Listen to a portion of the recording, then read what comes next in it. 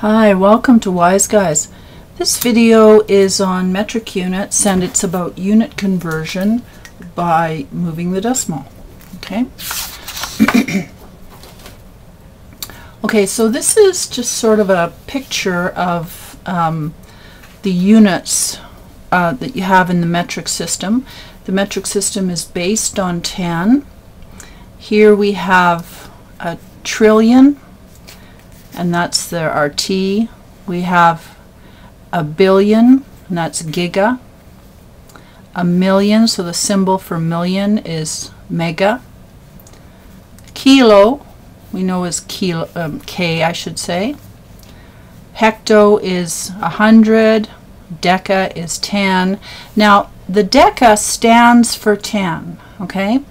And here we see deci stands for 0.1 or 1 over 10. So each of these symbols here stand for a number, okay? And because of that, we're able to move the decimal just because these numbers change by 10. They either divide by 10 or divide by 1,000 or are multiplied by 10 or 1,000. I'll talk about that a little more. So one way of writing this structure here is to put it on to this scale. And based on that, we can just move the decimal if we want to. Here I can see that I've got giga is 10 to the 9, mega 10 to the 6, kilo 10 to the 3, hecto 10 to the power of 2, deca is just 10. Our basic unit 10 to the power of 0, which is 1. Deci 10 to the minus 1, which is 1 over 10. Here we have centi, which is 1 over 100. Milli, which is 1 over 1,000. And then notice here we have these two dots. So when we go from milli to micro, we're dividing by 1,000. So we're at milli, we divide by 10, divide by 10, divide by 10 to get to micro. And then to get to nano, from micro, we're dividing by 10, dividing by 10, dividing by 10. So essentially dividing by 1,000 here to get down to 10 to the minus 9. All right. Now, one of the things that helps with this is to have an acronym.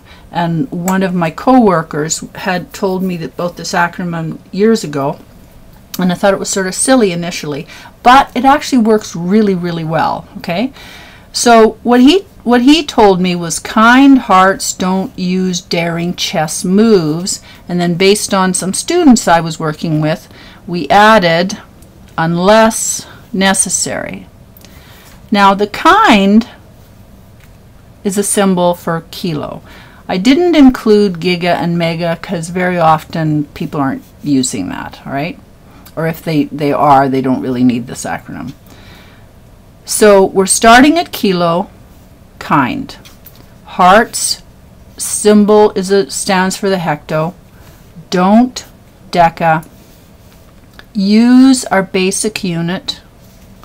Daring deci. Chess stands for the centi. Moves stands for milli. We have a dot here because from milli to micro we divide by 10 and by 10 and by 10. So we have to count those steps to get to micro. So milli dot micro. And then to get from micro to nano, you're going to drop 1,000 again. So divide by 10, divide by 10, divide by 10. Okay? And that takes us down to necessary. Now, if you have a number like 12 milliliters, where is it on the scale? So 12 milliliters, we know that we're looking at the prefix of milli. So we look for milli, and here it is. So we're here on the scale when we're talking about 12 milliliters. 65.3 micrograms. So we look, here's micro, that's where we are on this scale. 450 meters, there's no prefix in front of the meters, so we're at basic unit. And if I had 13 grams with no prefix in front, I'm at the basic unit. Okay, that's where I am on this scale. So right here. Now, how do we move the decimals? So here we are. We have our scale, and it helps to, if you're wanting to use this, just sort of memorize it. Okay. So 59.2 centimeters. Centi is here. All right. So that's where we're starting. And we want to go to meters. So we put our pen in front of the centi. We know we want to go to meters, and meters has no prefix in front of it, so that's our basic unit. So we're starting at centi. We want to go to unit, so we're going to move the decimal 1, 2 places to the left. So we write out our number, and we say, okay, I'm moving the decimal 1, 2 places to the left, put a big fat decimal so we don't lose it. We end up with 0.592 meters. Okay. Now we have 3,750 milliliters. We want to go to liters. So we're starting here at milli. We want to go to liters, which is our basic unit. So we can say that, all right, I'm starting here and I'm going 1, 2, 3 places to the left. So I write out my number. My decimal is here. I move the decimal 1, 2, 3 places to the left. So now I have 3.75 liters, and I don't write out the 0. The reason for that is we don't know if that has been measured. Okay, so we can't say that there's a 0 here because that implies that we've measured to the thousandths. All right, so we just drop the 0. Now we have 1.8 kilometers, excuse me, 1.8 kilometers, and we want to go to millimeters. So we find kilometers on our scale, and kilo is here. We want to go to millimeters, and milli is here. So then we count the spaces. So we're going 1, 2, 3, 4, 5, 6 places to the right. So we write out our 1.8. We move the decimal 1, 2, 3, 4, 5, 6. Big fat decimal so we don't lose it. Put zeros in here and rewrite. So we end up with 1, 8.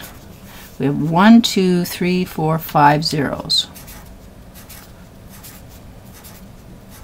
Okay, and that's millimeters. And it's always a good idea to stop and ask yourself if that's reasonable. Okay, 1.8 kilometers, that's a lot. We're going down to millimeters. So again, we start at kilo, we're going down to milli, moving at 1, 2, 3, 4, 5, 6. Just making sure. 1, 2, 3, 4, 5, 6. That's a reasonable answer because we're going to have a lot of millimeters in 1.8 kilometers. Okay. Excuse me. So now we're at milliamps and we want to go to microamps.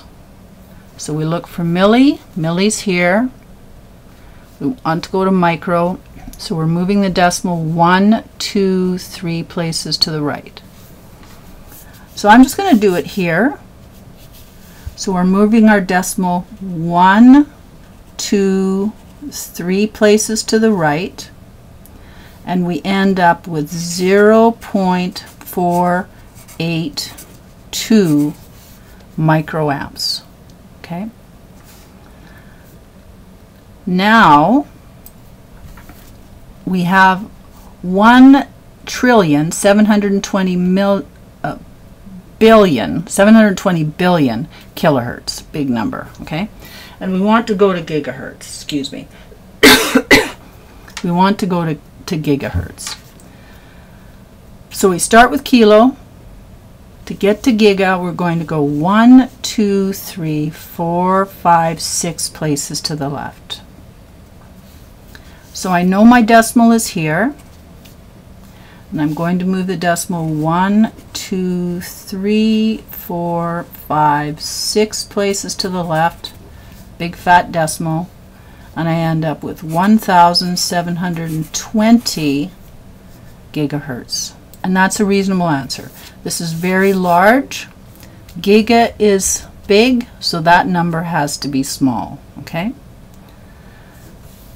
50,400 watts. We're changing it to megawatts. So watts is our basic unit right here. So we're starting here and we are going to mega.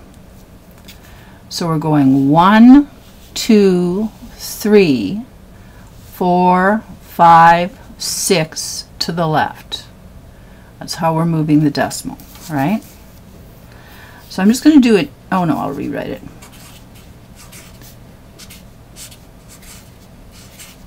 Okay. So, yeah, lost my place. So, watts to mega. So starting here, 1, 2, 3, 4, 5, 6.